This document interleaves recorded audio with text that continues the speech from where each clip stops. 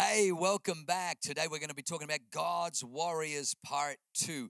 You're going to love this. Last week we looked at a powerful message from Psalm 60, verse 7 in the NLT. It says that Ephraim is my helmet, producing my warriors. And it says that Judah is my scepter, producing my kings. Today I want to talk a little bit about that and get into that, what it looks like to be a warrior and a king. So let me just go Ephraim. Ephraim means to be fruitful in a foreign land, to be fruitful in a foreign land. I shared the story about when Pastor Leanne and I moved over here with our little boys. I remember there was a man in the church saying, how cruel, how could they do that? How could they send this beautiful young family to a foreign land where nobody knows them? It's cruel. This church planting thing is cruel. But you know what? We knew we were going with God. We knew we were going by the will of God. We got 3 confirmations from the most random sources that we knew that God was sending us to San Diego. But I got to tell you, there was no reception when we landed here. There was no one to pick us up from the airport. In fact, the house that we were renting had fallen through. It was a little bit devastating. I remember sending through the deposit on a home we're going to live in Rancho Bernardo for a year. And because I went off staff, I had to hand my laptop back. Well, the last thing I did was send the deposit. Well, for 3 days, we were staying with Leanne's mum and dad, and back then they didn't have any internet. So I just thought, well, it's a good break. It's a good break not to have any internet. I'll be off the internet. It'll be fun. But when we got to the airport, all of a sudden, there was one of those internet cafes, and I thought I'll just check my email, and I saw I had a whole bunch in my inbox. One of them was from the gentleman who I'd sent the money to, wired it, deposit, we're going to rent your house. He said, hey, I just had somebody offer to stay in my house 2 years. Do you want to do 2 years?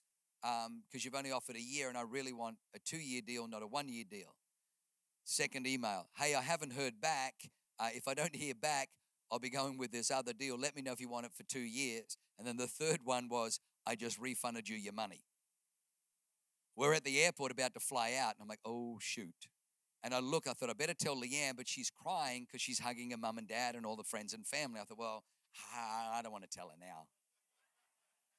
You know what I'll do? I'll wait till we get on the plane. When we're on the plane, when we're seated and, she's wiped the tears and, then I'll tell her. Well, we get on the plane and she sits down and, the little screens in the back of the seat, she puts on a movie. And I'm like, well, I don't want to interrupt the movie. I'll wait till she's finished the movie.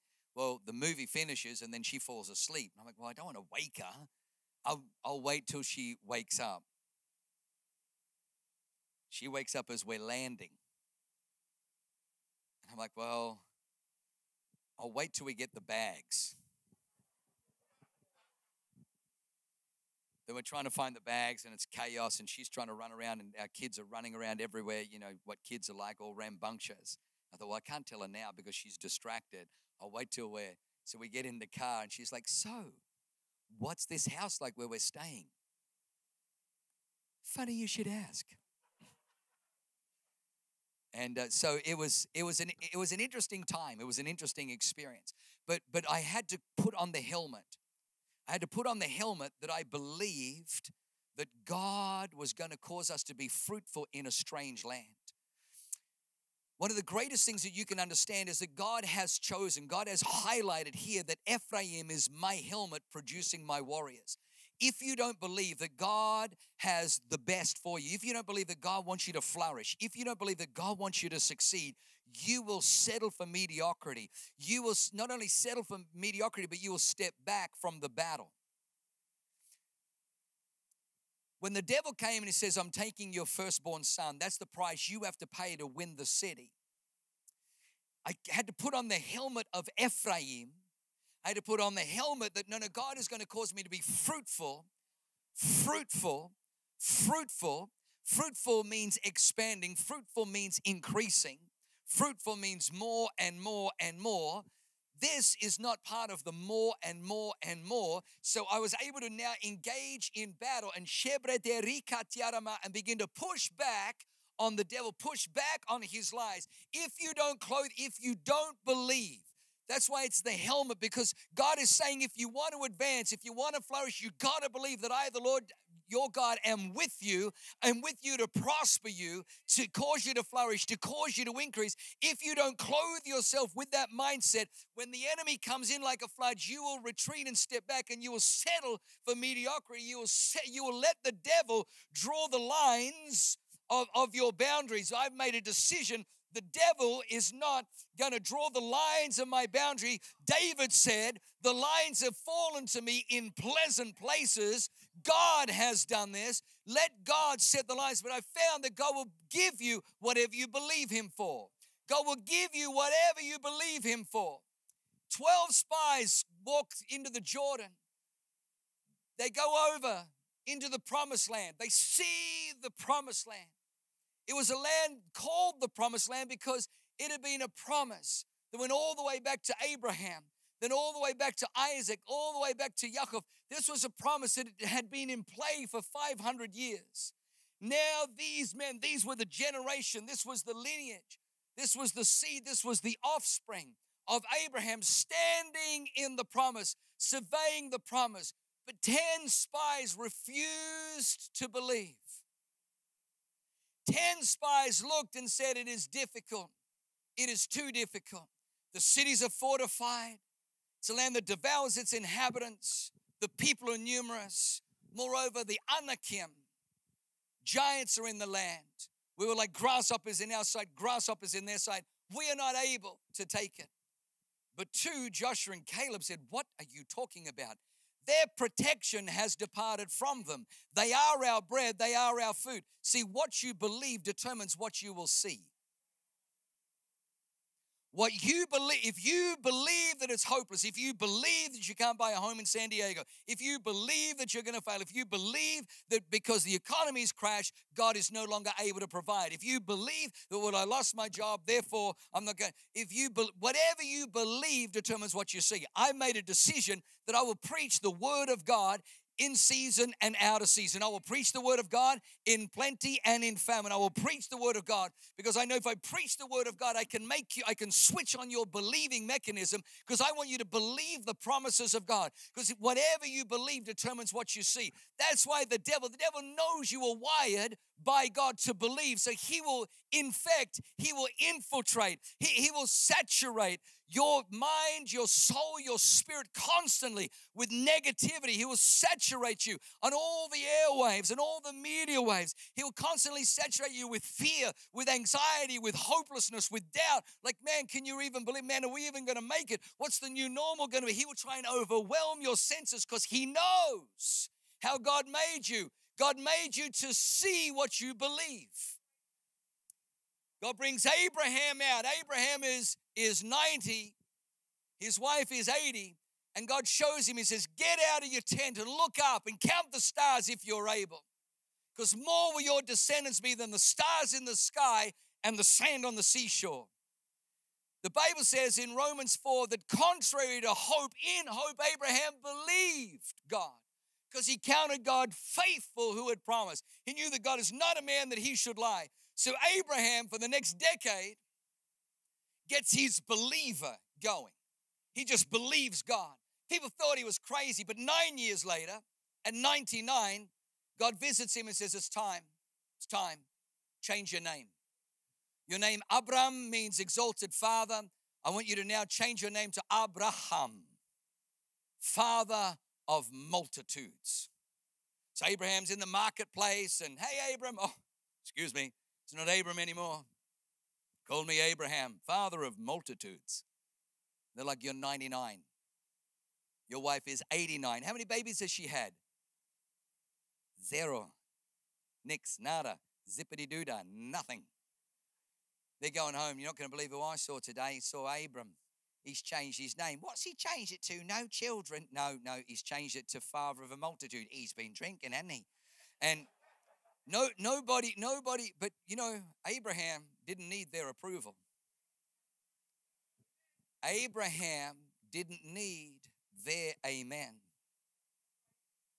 The great danger of Instagram, the great danger of Facebook, the great danger of social media is too often we are looking to that for an amen of what God spoke. No, you are God's amen. God is looking for an amen. The reason he made man with a mouth is so that you can amen his promise. The reason God gave man a mouth is so that you can amen his word. If you can come into alignment with God, Abraham goes out and God says, count the stars if you are able. The Bible says, Abraham, contrary to hope, in hope believed. Watch this. Because he believed, he saw his wife at 90 years of age bring forth Isaac. They bring forth a baby they name Laughter. Laughter. Because there was no other name that they could think of that was befitting of this. For years, people laughed us. For years, people mocked us. For years, people scorned us. For years, people called us foolish. But he who laughs last laughs best. And so they said, yeah, you know what? His name, Yitzhak, means laughter, because we're laughing all the way to the bank, people. We're laughing this is the goodness of God. This is the promise of God. You know what's interesting is Abraham didn't have a Bible. Abraham didn't have a Bible. He may have just been hearing voices in the wilderness. In fact, let me say that he was hearing voices in the wilderness. There were many gods. There were the God of the Amorites. There were the God of the Canaanites. There were the gods of the Chaldeans. Don't think there were no other gods. There were lots of gods. But Abraham found that the other gods were capricious. But he kept finding himself this God, Yud-He-Vav-He, this God kept coming to him, kept making promises to him, kept showing kindness to him, kept ministering to him, kept leading him, kept instructing him in the midst of his hopelessness, in the midst of overwhelmed. This God comes and visits him, and he believes what he heard. Is he insane? Is he mad? But because of what he believes, he sees. Now Isaac becomes the embodiment of that promise. Isaac becomes a living epistle. Isaac is now the Tanakh, the Torah. He's now a written word of God, because he only exists because Papa Abraham believed. So Isaac brings forth Jacob and Esau. They grow up knowing the story of how Isaac was conceived. They know the story of Abraham and Sarai, from Abraham, Sarah.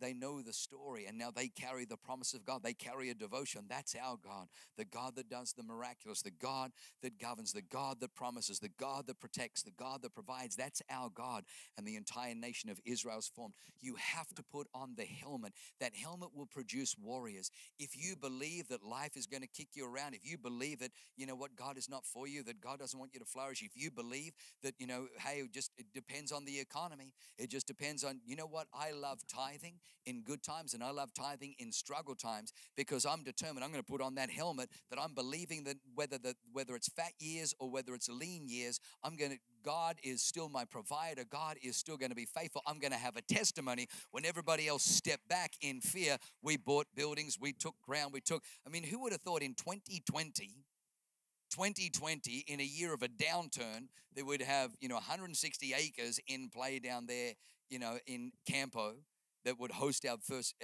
vision builders this year. Who would have thought that we'd be, in construction on an East County building out there in El Cajun? Who would have thought that we'd have a $25 million building, about to open up in San Marcos? And then who would have thought that we'd also God just said, hey, you know what, if you think that's good, let me do this. Let me throw in a $12 to $14 million building in Salt Lake City as well. If you would have told me that, I would have said, you are crazy. Whatever you're smoking, give me a little. No, I wouldn't have said that. I would not have said that. I would not have said that, but I would have been tempted, but I wouldn't have said that.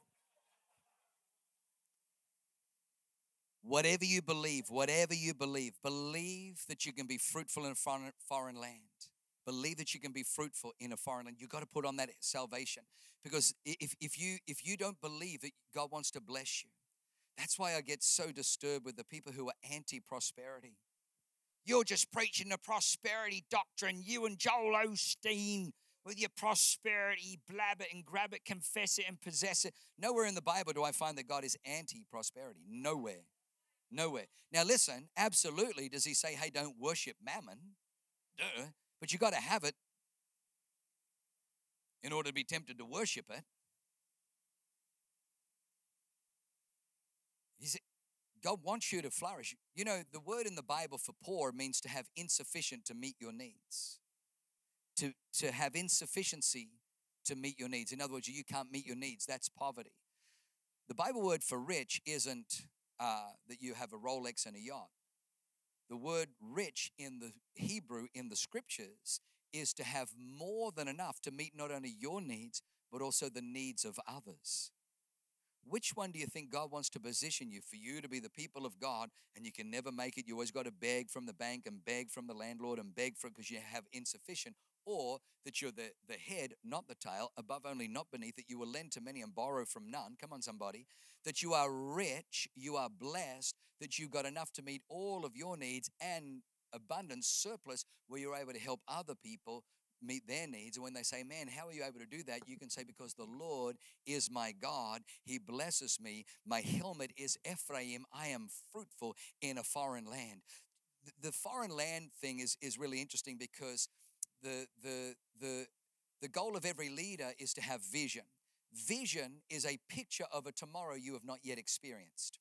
Vision is a picture of a tomorrow you have not yet experienced. When we came to San Diego, I was happy to have one church in one location. And God says, here's the blueprint. Here's the vision. One church, 4 locations. And I'm like, I can't, God, why can't you just let me have one church in one location? But I knew that God was putting a picture in the future. When we started getting to that, I'm like, oh dear God, am I going to get hit by a bus or raptured, or, what's going to happen? Because, we're about to start I'm like, let's delay our 4th campus. And God says, no. I was with Pastor John Heinrich, 16 campuses. I'm like, thank God. Okay, so still got, and so now it's 16 campuses. And I remember walking up the hill and I was saying to John, this is a bit weird. But as I walked down, I had it in my spirit. So God will always give you a picture in front of you. But the picture in front of you is where you haven't been. Now, they say that leadership is leading. You can't lead someone where you've never been yourself. Well, that's my entire testimony. I've never been here. I just got a picture from God. This is where we're going. Vision is God who lives outside of time going into your future and giving you a postcard. You know how we send a postcard, hey, it's wonderful here in the Bahamas. I always get postcards from John and Becky when they're in Cancun. And they never say, wish you were here. I don't know why that is. I never get them. But God does, instead of you sending a picture God sends a picture from your future. Wish you were here. Can't wait to see you here. This is where you're going. This is where when you see that, you know what it does? Is it produces a warrior in you. Once you see that, you now sure, brother, Ephraim will produce the warrior. You've got to believe. You've got to see. I've labored on that. Did you catch that? The last one in the last couple of minutes, dear Jesus, I'm so naughty. The last one is Judah. Judah, my scepter, will produce my kings. The name Judah means praise. The name Judah means praise. Wherever you see Judah, just interchange it with the word praise. And praise my scepter. A scepter is a thing a king holds that represents his authority. If you want to see the authority of God flow in your life, it is unlocked through praise. You didn't catch that. If you want to see the authority of God flow through your life, it is not unlocked with whining. It is not unlocked with complaining. It is not unlocked with crying. It is unlocked with praise. When we lived in New Zealand, that was the lesson where God said to me, go down to Wattle Downs and praise me for the house that I have given you. And I said to God, Leanne was 8 months pregnant. I said, you know what? I'd love to do that. I'd love to. Un poquito problema. You haven't given us a freaking house to praise you for. And God says, just because you don't see it doesn't mean I haven't given it. God said, I have released it from the heavens, but it is not yet materialized in the earth, and you need to do a final push. I've released it from heaven. My promise has come from heaven, but to manifest it on earth, for you to give birth to it on earth, I need you to go and praise me. Praise, the Bible says that God inhabits the praises of his people. God's power is released through praise. Jehoshaphat, in a battle where they were so outnumbered, like 1,000 to 1, outnumbered. He was overwhelmed, and God says to him, because you cried out to me, you won't even need to fight in this battle. He says, you put the musicians and the singers first. Now, I can understand that if they were singing out of tune, or if they were just continually fighting and complaining. Let's kill them off. But no, he's like, put the musicians and the singers out in front and get them to bring, and the Bible says, as they began to praise the Lord, God came down with such a thunder amongst the enemies that the enemies turned on one another and began to fight amongst themselves in a spirit of confusion, and they killed one another, so that the Israelites, when they got there, they're like, I think he's still alive. Oh no, he's dead. Killed one. Well, not really. He was already dead. They didn't even have to fight in the battle. Praises set ambushes. When you praise God, you release something from heaven. Praise, Judah is my scepter. If you want to know what it's like to carry authority, begin to praise. You know what the devil wants to do? He wants to steal your praise. Why do you think that our governor said there's no singing in church? Because the devil knows the scriptures better than most Christians. He knows that a muted church is a church where there's no power. But he knows that a praising church, a church that says, you know what, King, you can heat the furnace 7 times hotter. We ain't bowing to your idols. We ain't bowing to your culture. We ain't bowing to your music. You can play all the music you like. We will worship and we will praise the one true God, and you ain't going to silence us. And then there was another in the fire standing next to me. They found the God who stood with them in the fire, Praise is a scepter producing my kings. What is a king? A king is someone who rules over a territory. If you want to rule over your territory, it begins with praise. If you want to rule over a territory, it begins with praise. Wherever you praise, this is what I found, that quite often demons manifest when praise happens. In the middle of praise, when you begin to praise, sometimes when we were first learning to cast out demons, we'd get where this demon, no, wouldn't come out. I'm like, oh, dear God, what do you... Nowhere in the Bible does it say what to do when they say no. They always just would come out. I'm like, what do we do? And the Holy Spirit said, just start praising. I'm like, Holy Spirit, please. We're trying to read the scriptures and find out. And he's like, just start praising. I'm like, Holy Spirit, I'll praise once they're gone. Please stop interrupting. And he's like, no. You just... And so as we would start praising, they would hold their ears and scream, stop it. And then they'd finally leave. Because I realized that praising was... because God inhabits the praise. As your praise goes up, the kingdom comes down. The greatest thing you can do is begin to praise God for your territory. Praise God around your home. Praise God over your children. Praise God over your life. Praise God over your future. Wherever your praise goes up, a scepter comes into your hand and it produces kings. It produces authority. You will rule and govern over what you praise. Whatever you praise, God will put you in authority over. That's why the enemy will try and get you to whine. He'll try and get you to complain. He'll try and get you to be a naysayer, a negative Nancy. Well, it's so difficult to own a home. But begin to praise God that we're going to have a beautiful home in San Diego. Begin to praise God that we're the head, not the tail, above only, not beneath. We're going to flourish. We're going to flourish in this. Begin to praise God that God has got everything. Instead of spending all that time complaining and whining, instead, why don't you switch it? Why don't you understand that Judah is my scepter? If God said, hey, do you want to hold this scepter? Whoever holds this scepter is king. For that moment, I flip, yeah, man, you know what I wish for? This is better than a genie in a bottle. Whoever holds that scepter God has given you is called praise. Just begin to praise God. I praise you, Father, that every one of my children are serving God. I praise you that you're raising up leaders. I praise you that you're opening the city. I praise you that we're going to have 16 campuses. I praise you that we're going to see healings, miracles, signs. I praise you that the greatest miracles that we've yet to see are in front of us and not behind us. I praise you that people are going to come in a wheelchair and then wheel that wheelchair out, pushing it out with legs. I praise you that deaf ears are going to open. I praise you the blind eyes are going to open. I praise you that people are going to come in with terminal illnesses and terminal will be terminated. I praise you. People are going to come in barren, but they're going to leave fruitful. I praise you as we begin to praise. Do not let the enemy steal your praise. If he can take away your praise, he can take away your power. But it's the praise, it's the Judah that is the scepter of God producing my kings.